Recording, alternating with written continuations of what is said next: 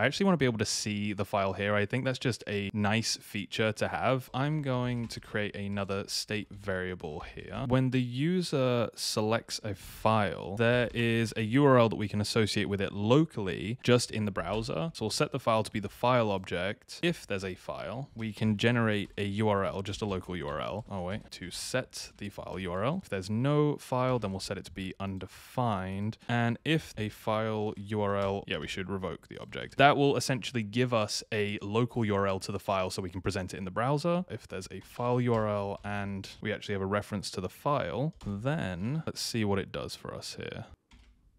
Let's see what that does without making any changes. So if I put an image in there, Copilot even put a remove button in there. How does that even work? On click, set for, oh, that's kind of cool. All right, so it's actually giving us, that's nice. Okay, if I put a video in there, that should also work. Oh, and the styling's not great, but that's pretty good for Copilot.